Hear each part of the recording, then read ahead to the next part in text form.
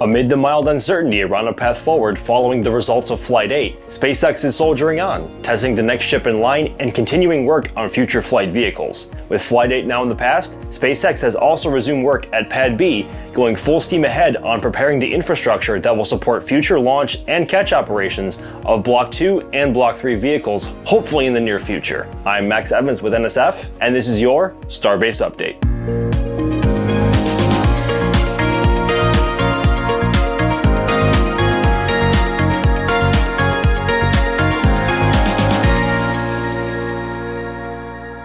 While the outcome of Flight 8 still feels bittersweet, SpaceX is keeping the ball rolling and preparations are well underway for the next flight.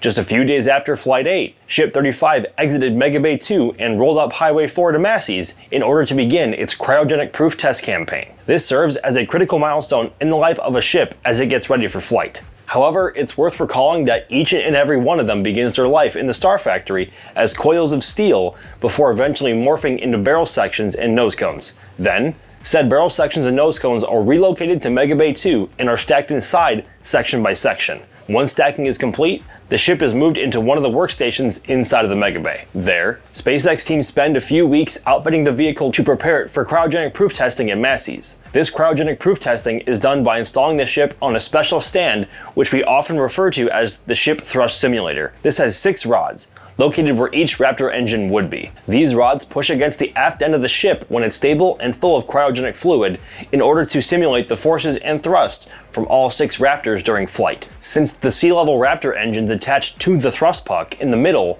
the rods for those push against the thrust puck of the ship. And because the Raptor vacuum engines are attached directly to the aft dome of the ship, those rods extend higher and push against the dome's interfaces where the RVACs will eventually be installed. That being said, having seen Ship 33 fail on Flight 7 due to excessive vibrations and Ship 34 suffering a rather similar fate on Flight 8, it begs the question if SpaceX could eventually build a similar stand, but one serving to replicate the intense vibrations and acoustics during flight. Sounds strange, but they have built weirder contraptions.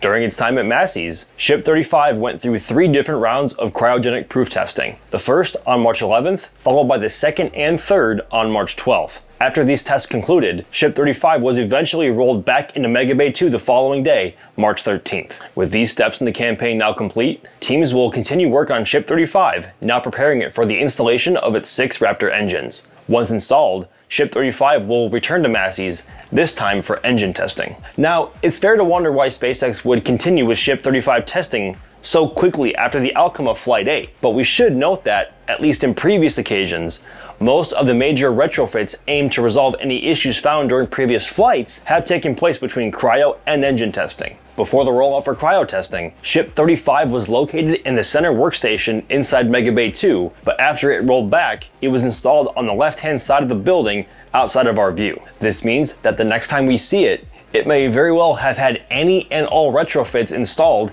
in attempts to get Ship 35 to a nominal CECO. Whether or not any of these retrofits will work, on the other hand, that's what the next flight is for. What's really interesting though is that right after Ship 35 rolled to Massey's, the production site received a small batch of what looked like Starlink simulators, precisely like the ones we've seen from Flight 7 and Flight 8. It seems safe to assume that SpaceX will attempt to deploy these for Flight 9 since they haven't had the opportunity yet. However, we're still waiting for official word on the plan for Flight 9, so we'll have to wait and see. It's also worth mentioning that Ship 35 has structurally mounted catch pins, unlike Ship 33 and Ship 34, which had non-structural catch pins installed purely for atmospheric reentry testing. It's unlikely that SpaceX would attempt to catch this ship without proving that Block 2 can at least survive ascent, but weirder things have happened.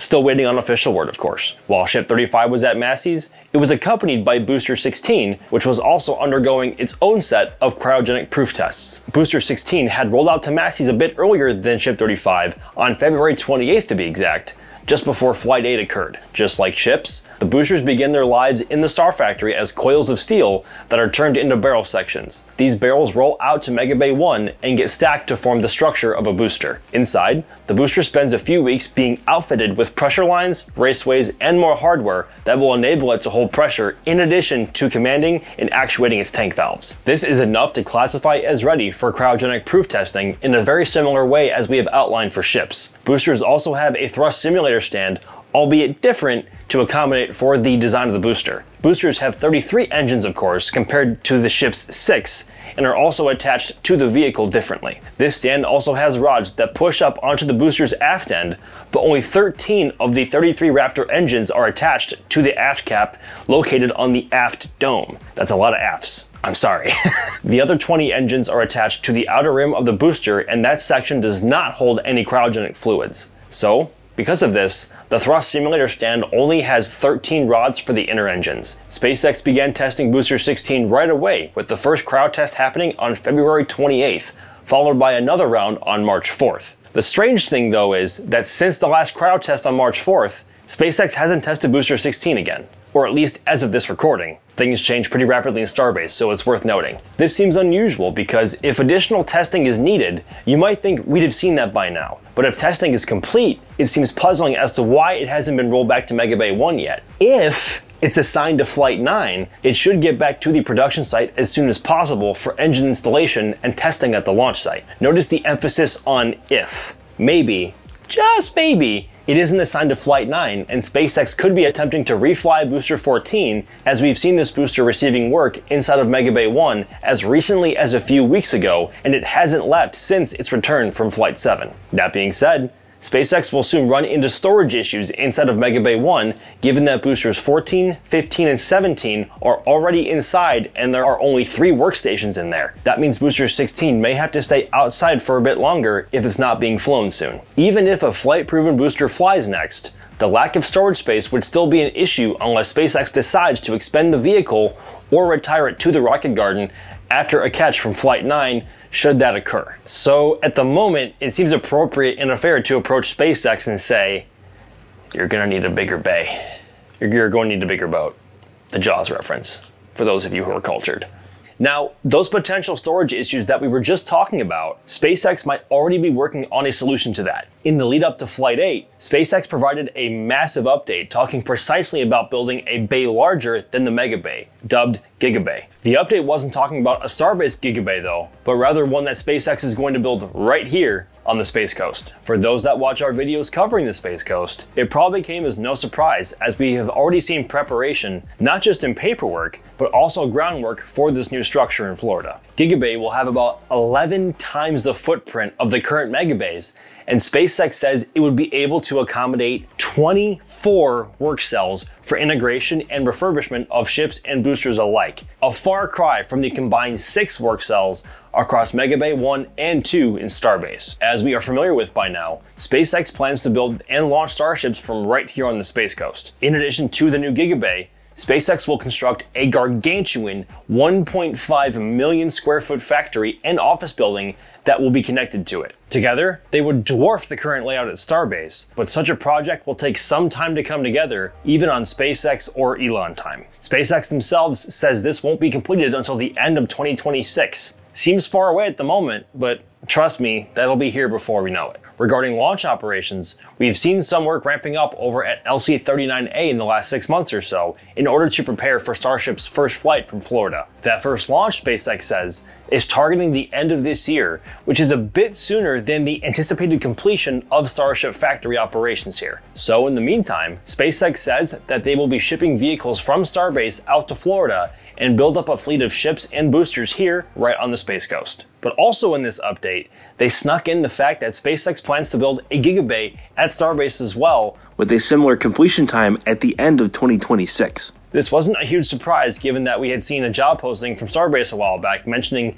Giga Bay, so it was clear that Starbase would also have this structure. In order to build such a massive facility in Starbase, others will have to go to make room, and one of the first might be the high bay. In recent months, we've seen that SpaceX has been slowly dismantling it, stripping some of its hardware, including the welding turntable that was used to stack so many SN vehicles and Block 1 ships. SpaceX also seems to have started to install scaffolding that will help strip this building further before demolition and has put up barriers to block personnel from coming near. On SpaceX's update of Florida operations, the company shared a render of how the Star Factory and Giga Bay structures will look once completed. One thing to note is how similarly the factory and bays are connected compared to Starbase's factory joined to Mega Bay 2. Also in recent weeks, SpaceX has closed off the Star Factory extension leading to the ring yard and is building a wall that will close it off from the rest of the facility. Notices at the entrance warn of upcoming work to demolish the high bay and remove part of the factory. SpaceX may build the Giga Bay at the current entrance, connecting it to this extension, potentially obscuring future views of Starship production.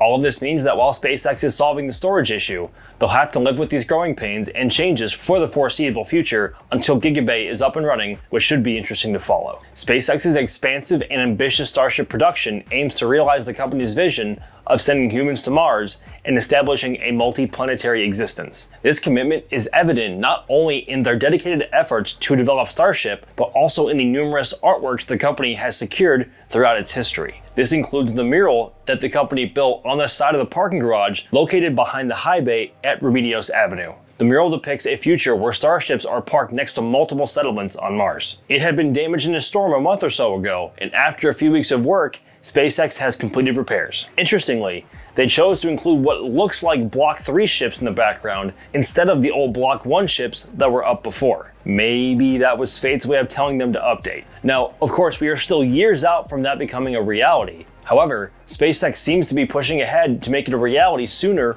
rather than later. This week, Elon Musk reiterated plans to launch Starship to Mars by late 2026, aligning with the next Mars transfer window, a goal SpaceX has recently emphasized across multiple Starship flights, though the number of ships remains unclear. The initial uncrewed missions, a long-standing plan, won't carry humans, but could include a robot, with Elon aiming to send Tesla's Optimus on the first Mars-bound mission. Humans are slated to follow in the 2029 window, though SpaceX's CEO cautions it may slip to 2031 or later, given Elon time and the immense challenges ahead. A lengthy checklist precedes even an uncrewed Mars launch, and any failure could delay SpaceX another window or two for fixes and retries. Unlike the rapid 7-week turnaround between Flight 7 and 8, a fails Mars landing, a ship leaving a crater perhaps, means waiting 2 or more years for the next attempt. One potential workaround is that they could launch multiple ships out to Mars to increase their chances of success by sheer numbers, but if there's anyone with a realistic chance of pulling this off, it's SpaceX.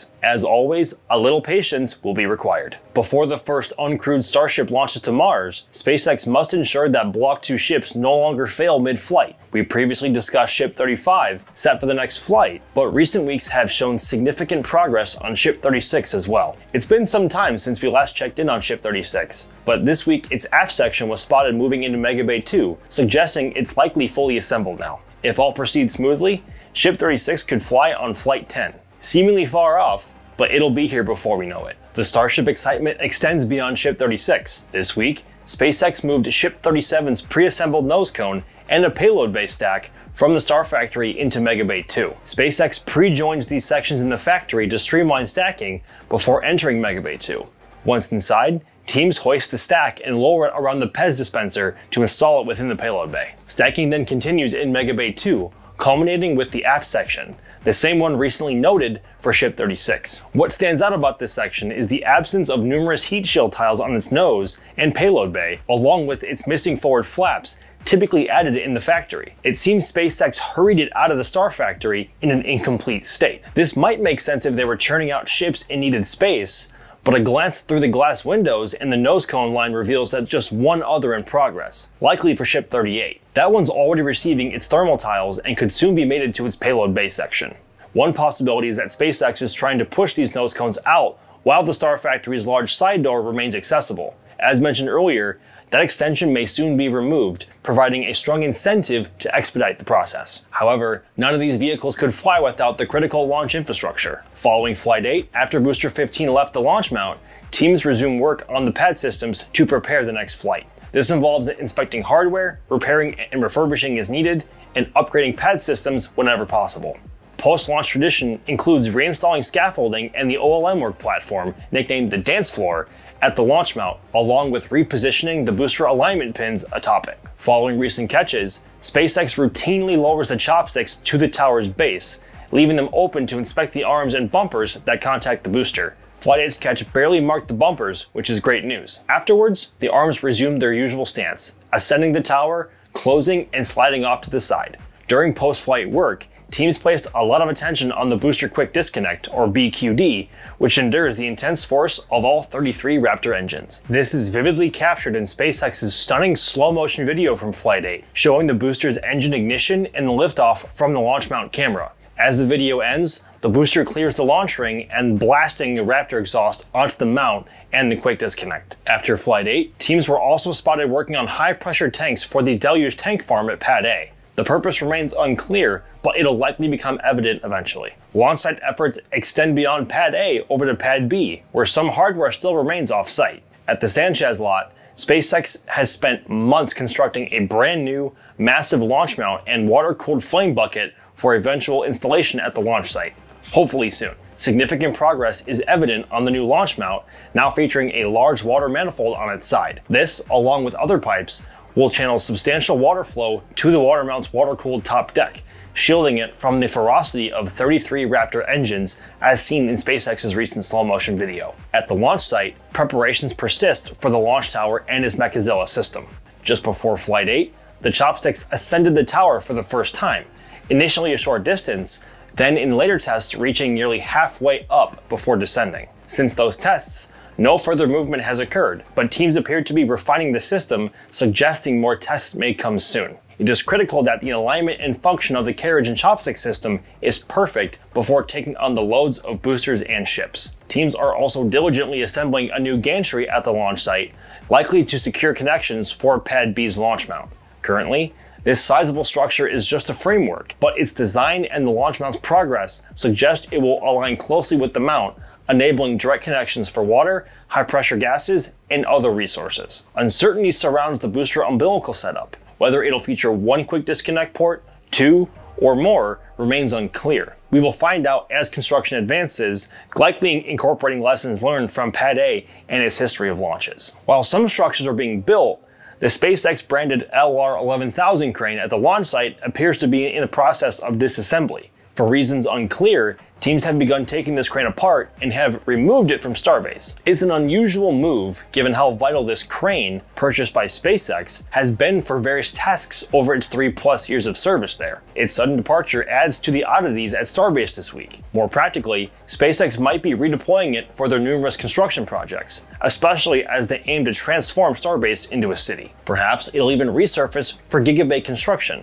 Time will tell. Another major focus at the launch site is the Orbital tank farm, which has seen numerous upgrades in recent times. Before Flight 8, SpaceX added new tanks, and in the past week, they have been relentlessly installing more pipes and additional hardware. On a side note, for the next Starship launch, they might need to reinforce the vaporizers. Some were damaged in the last flight, requiring repairs. They will be back up and running well before the next flight, so stay tuned to Starbase Live and keep an eye out. Despite the question marks raised, we had a lot of good information to look over, including future operations across the US. Starship operations are not slowing down, and there is still plenty more to come in the near future. I'm Max Evans for NSF, and thanks for tuning in.